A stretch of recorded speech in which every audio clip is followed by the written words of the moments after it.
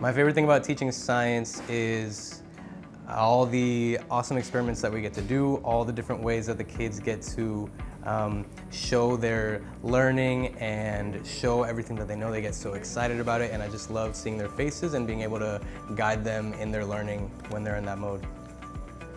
I think something positive that has come out of this experience for the students has been the ability to really increase their literacy with technology.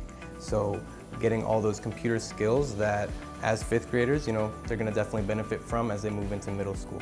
And seeing from where they were at the beginning of the year to now where they are masters of everything on the computer, their typing is so much faster. I'm so excited to know that, despite the time that we may have lost or, the fact that you weren't here in person, they have gained these skills that are still going to benefit them.